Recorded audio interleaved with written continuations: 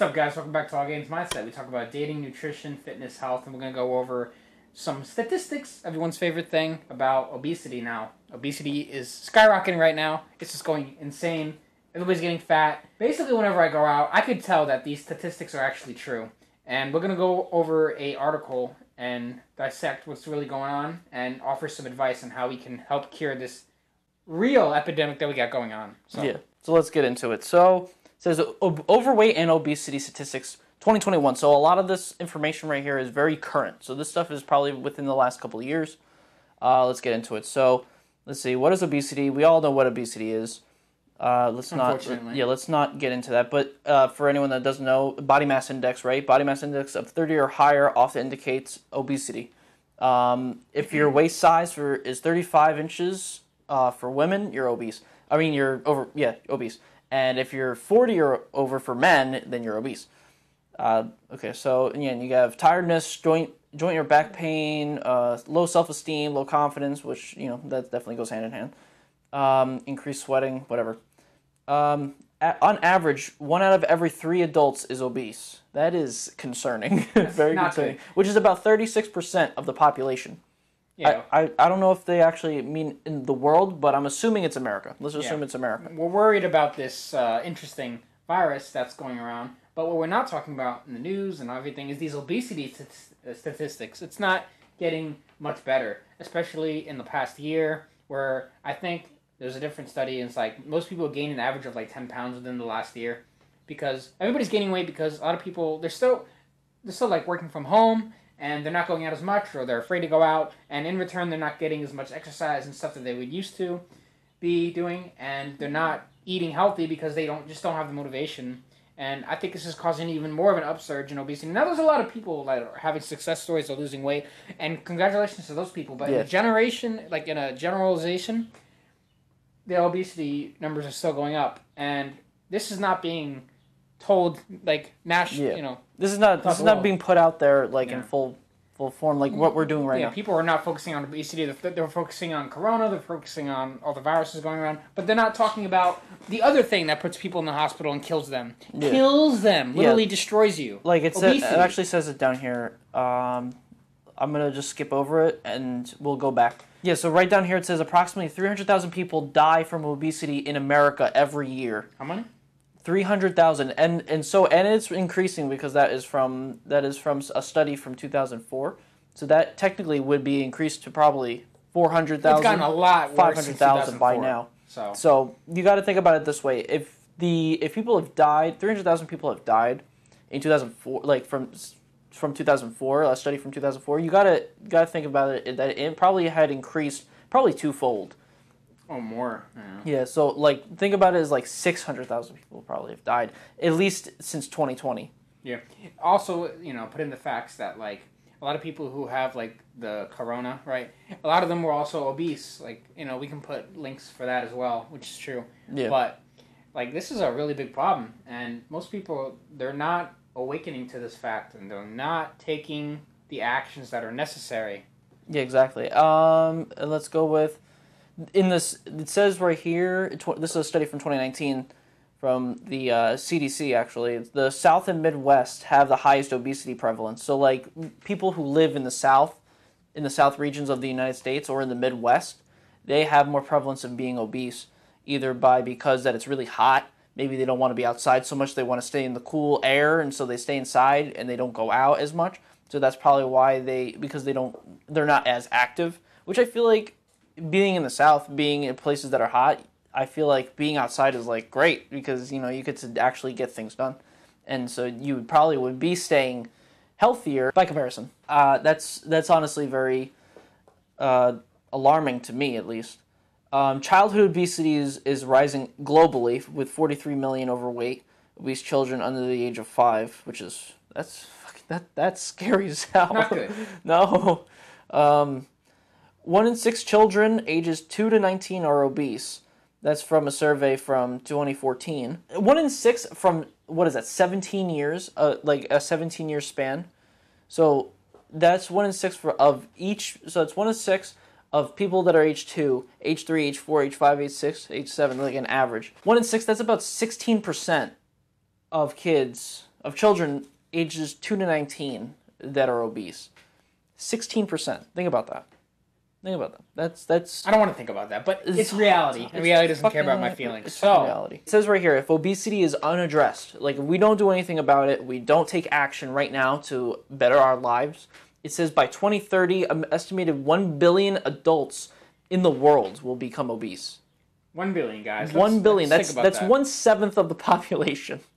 If there's 7 billion people on the earth.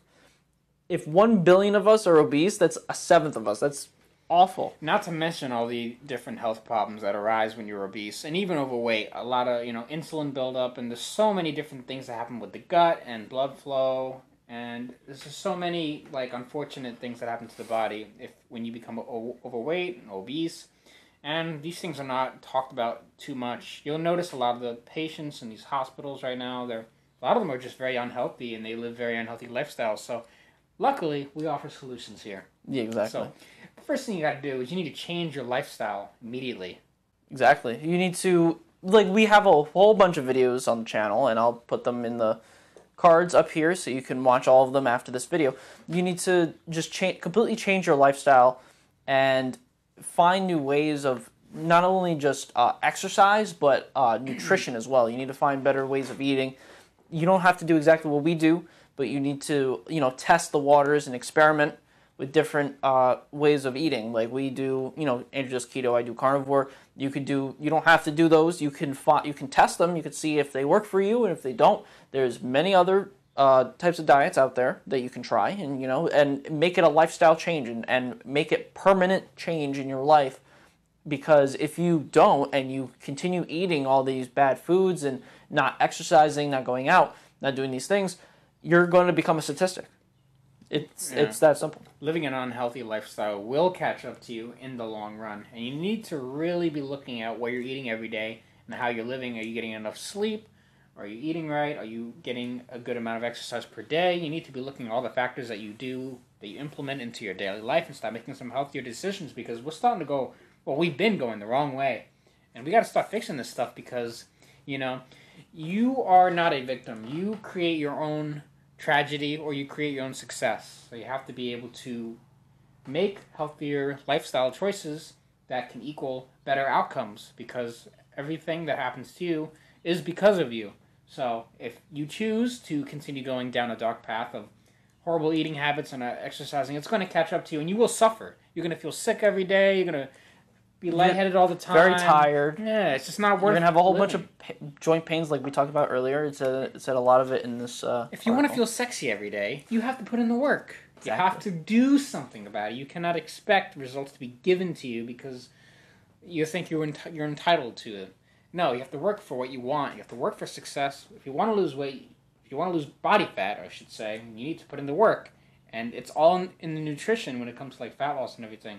We really need to be looking at these and paying attention. You guys need to wake up and see life for what it really is, not what you feel like you'd like it to be. Because feelings don't matter. So let's go over an example of how society is being steered the wrong way. Here is an example of the obesity epidemic going horribly, horribly wrong. So this is Lizzo. I guess a lot of people know her because she's all about that body positivity stuff. Yeah, she's just also a singer. She put out whatever, But if women listen to her. People listen to her music. But if we dive a little bit deeper into the health aspects, if women or guys or anybody were to listen to her advice, you're going to end up getting fat and very sick and unhealthy. People are finally celebrating medium and small girls and people who occasionally get rolls, but fat people are still getting the short end of this movement. Well, because being fat is not healthy. Okay, it's just not. I've been fat. Okay, I lost 70 pounds. I know what it's like to be a little bit fatter, to be a little bit more unhealthy. Lizzo went on to explain that the body positivity movement was created by big women, big brown and black women, queer women, and that they are not benefiting from the mainstream success. Being fat is not successful. You are actually destroying yourself, and if you're implementing that message to those around you, you're also destroying them. So, not good, not great advice. If you go on her Instagram, if you go on a lot of girls' Instagrams, a lot of people's Instagrams, you'll see stuff like this. Like, oh, look at me, I'm huge, and that's something to be celebrated. No, it's not, actually. you're getting bagels in the morning and thinking that's okay. Our bodies are none of your business. I'm not going to curse because YouTube doesn't like us anyway. Our bodies are none of your business. Well, it's not our business. It's your business. And you need to take control of yourself. Because if a lot of people follow this kind of crap, then you're going to end up sick. And you're going to not know why. You're going to wake up every day feeling sick and you're not going to know, how come I'm feeling so tired today? Oh, let me just go to McDonald's breakfast real quick before work because I'm rushing around and I didn't plan out my week and prep meals. When she says, our bodies are none of your business, but, it's going to become her business to the fact that she promotes being overweight, being obese, and then, which then in turn, her followers of this movement will then become a statistic to those deaths that we talked about earlier in this video. And then those deaths are on her until she eventually goes too. Like all of us, yes, all of us are going to die. All of us, we're all going to eventually die. It's all up to us what we do with our lives, right? But do we really want to, gain enormous amount of weight and be on those 1,000-pound shows that are on TV? Like, no. Do you really want to do that? Do you really want to be that way? Do you want to lay in bed all day and can't move because you ate so much that you just can't like do any normal bodily function? Like, does that feel like a good idea? I don't think so. I honestly feel like going out and being active and eating right, eating correctly is the best way. But also eating correctly in a way where you're not just trying to be super strict on yourself, where you can have some fun and have some, be creative with the ways you eat and the things that the things that you like to eat. Eating a bagel, is something that, you probably shouldn't do every single day of your life because you're going to end up becoming a statistic of the obesity epidemic. You're not going to be super, big and muscular and, have a six-pack just because you eat bagels. Like, that's not how that works. If you eat right and you eat healthy foods, if you have a bagel one day, it's not going to kill you, but you need to make sure that you have the mindset where you're not going to just go, oh, I had a bagel today. I think I'm going to have a bagel tomorrow and the next day and the next day and the next day and the next day. No, don't do that. That's where you go down to and become a statistic. We don't need that. I just noticed that her name is Lizzo Be Eating. So, it's not good. Oh, Guys, no. Don't listen to this stuff. Please, just don't do it. You need to find out what lifestyle works for you. That's not this. Just not this. No. But guys, basically, the obesity epidemic is the biggest one that we're facing right now, and we need to really look into it and really start changing our lifestyles. If you're waking up every day and you're feeling horrible, you need to look in the mirror and think, what am I doing wrong and how can I fix it? You need to find a solution for yourself and find a new lifestyle and stop eating all this mainstream garbage that's being fed to every single day. It's just poisoning you. Yeah. We don't got time. You only got one life. We don't got time to be poisoned by this crap. So, there's that. So, if you guys like this content, hit the like button. Make sure you hit the subscribe button as well. And you can see when we come out with new content. We got a lot of good stuff coming for you in the future. So, stay tuned. And we'll see you in the next video.